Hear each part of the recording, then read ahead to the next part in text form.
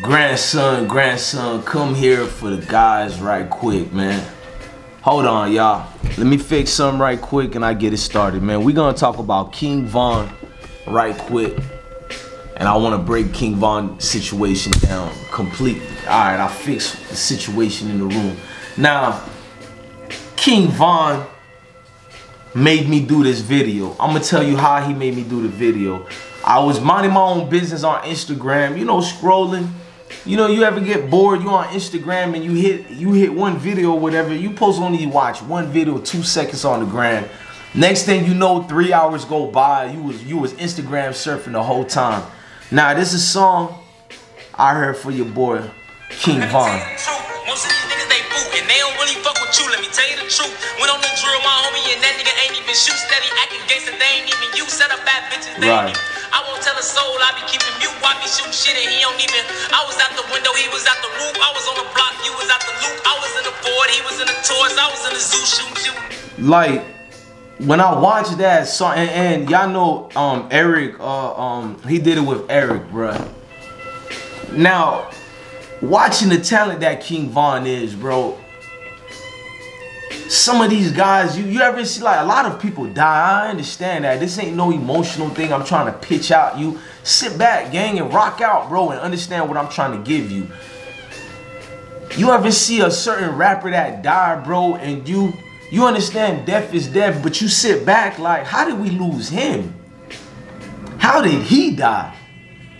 I caught myself looking at King Von like, damn, Von really dead? Although I seen this video before too, you know what I mean? This video is old. I seen that video and I'm just sitting back like, I'm not even listening to the words anymore at this point. Now I'm remembering everything in one, the whole compilation of what King Von was. You know what I mean? The whole compilation is just hitting me like, how do we keep losing rappers like King Von, bro? I know the answer how, but in a complicated world that we could break down to a regular person, bro, how? You looking at all the sides, bro. When people do be picking sides, my nigga, I sit back. This is why I don't pick sides. I see talent in each and every one of these dudes y'all like calling a drill rapper. I don't really use, well, I use drill rappers sometimes, but I don't look at them as a drill rapper, bro.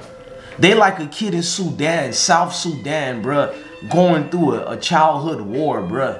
They gotta internalize everything they see every day. So the regular outlook on life that you might have versus them is completely different, my nigga. The outlook that, oh, I'm gonna have the whole big house and white picket fence. These niggas looking just to make it to the next day. Forget about making it to 21 or this and that. Niggas is just trying to make it the next day, bro. Some of these dudes really accepted that if I die, I die, and I know how and why I'm gonna die. These niggas know how they're gonna. I see Wack 100 tell, you know what I mean, 6ix9ine, I bet you're not even scared, and you know exactly how you're gonna die and the way it's gonna happen. And I start sitting back like, was Wack 100 wilding when he said that to 6ix9ine? Nah, bro. He spoke the truth, my nigga. This is the way you're gonna go out when you ain't fully focused and paying attention to what's going on. It ain't nothing but facts he sold. He ain't lied to that, man. He looked at the situation and he's like, look, when you know you deep in this, bro, you got both feet in. Like, I keep hearing niggas say, these young wolves got 1 foot in and 1 foot out. Nah, nigga, they got both foot in this street shit, bro. The King Vons of the world, my nigga, he was hypnotizing people with the way of his street legacy and the way he acclimated, bro. Meaning that nigga adapted to hip-hop, gang. Boy, that nigga King Von came in the hip-hop world. He, like, maybe he got coached from Dirk and them, but that boy had it in him from the beginning. That man, I should say. My apologies for saying that, boy. I'm going to say that man had the knowledge of what he had to do. Them numbers was crazy, bro. I never hated, but I would sit back like, how come the other Chicago dudes can't get numbers like that? You trying to see what the formula is and what the sauce, but sometimes is mama's cooking because it's original. It's genetically given to one person. They can't be cloned and genetically modified to be given all these other rappers here. Nah, that nigga Von had it. The art of storytelling. Not everybody blessed with that storytelling magic, my nigga. Storytellers in the rap game is the ones who live forever, bro. Them storytellers, They could be dead and gone forever. It's like a Native American rituals from back in the days. All you hear is people professing the words you spoke into existence, my nigga. Those words would change minds, whether for good or bad, but your influence is powerful. Even if he's raising up other quote-unquote killers out here, or dudes who just want to change their life through musically, people like that are hard to find, bro. With the words they use, they can captivate your mind and shit. They can make you dudes run through walls for them, or go through, no pun intended, go through drills for them. That's leader, my nigga. Me being an Army vet, I gotta tell you, not many leaders got that gift, bro. That's leadership qualities. This man was defined not by his kills and all that. He was defined by confidence. That's a swagger that you can't write, you can't fabricate, you can't be given that. They gotta be with you already from birth, bruh. He got that confidence to a T. You can put King Von in any room, he's the center of attention. Not because he's affiliated with Lil Durk, OTF, not because he's from Chicago, not because he's from the Rack, South Side, not because he's from Old Block, not because of none of that. It's because he's him. King Von. The confidence is what take you afar, bruh. That dude, even when they killed him, I kind of knew it was gonna be like an earthquake compared to a lot of rappers, bruh. And I don't even think he's the face of Chicago, if you want me to be real with you. I think FBG Duck is the face of Chicago. And even Lil Durk is more of the face of Chicago than King Von. But King Von is somebody that you look at like, damn, just like Duck. I'll compare him to Duck. When Duck died, it was the same thing. It was two dudes who built up a legacy of confidence. Where they come from, they ain't supposed to be that comfortable in hip-hop, and they was. FBG Duck and King Von. Swagger out of this world, my nigga. Like, the comfortness, like, they came in your house and they don't know who lived there, and they got their feet on the couch because they know you ain't gonna do nothing about it. That's how King Von and Duck had the hip-hop world. I'm gonna put my feet up in this hole, and you ain't gonna do shit about it. Big facts.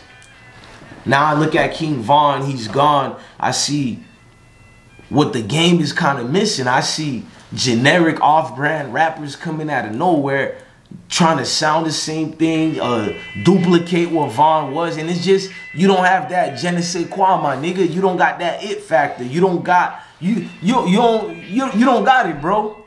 You ain't the truth, bruh.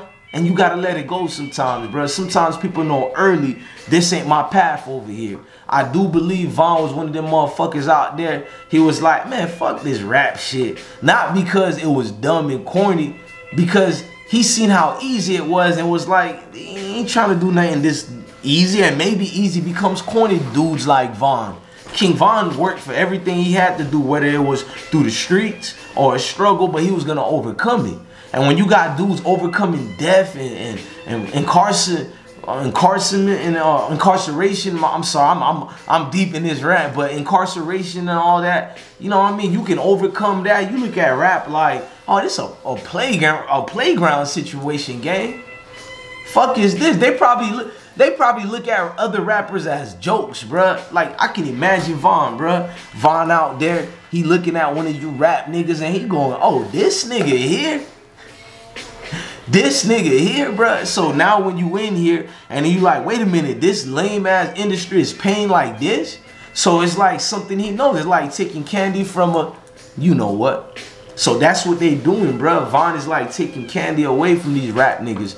And it was easy, bruh. He could do this with his eyes closed, I swear to God, bruh. So the level of change he was bringing around the guys, when you see a man take that much income and give it to the guys, that income right there could be saved and put in investments and make more millions for himself. But he's like, man, I'm going to do that with the other rest. I need this to give the guys right now. I'm trying to save lives out here. That says a lot about leadership qualities.